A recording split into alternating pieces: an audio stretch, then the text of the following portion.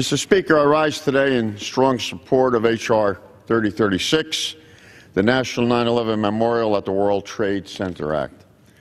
It was introduced by my friends Congressman Tom MacArthur and Jerry Nadler, two sentinels of Americans' liberty and freedom.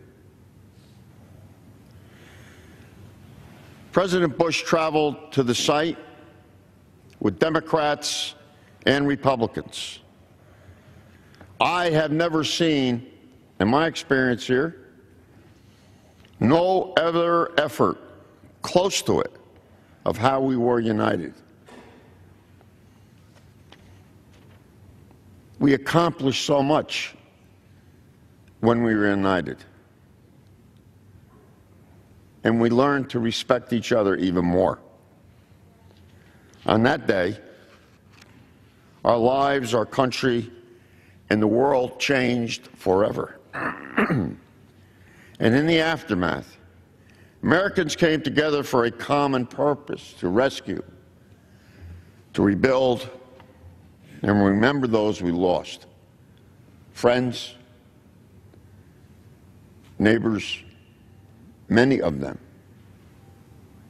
They were from all faiths, all persuasions. This memorial and the museum at the World Trade Center were constructed so that we never forget those brothers and sisters, children and parents, cousins and colleagues. We called them that at the time, and yet the further we get from 9/11, we very seldom refer to sisters and brothers except for our relatives. And our brave first responders that perished during one of the darkest moments in our nation's history. Ensuring this memorial site will be here for years to come will give millions of people around the world the opportunity to pay tribute to those lost, and we find inspiration in how our nation recovered. As a proud supporter of our National Park Service, I know they will make sure the site remains a sacred place of healing and of hope as a national memorial.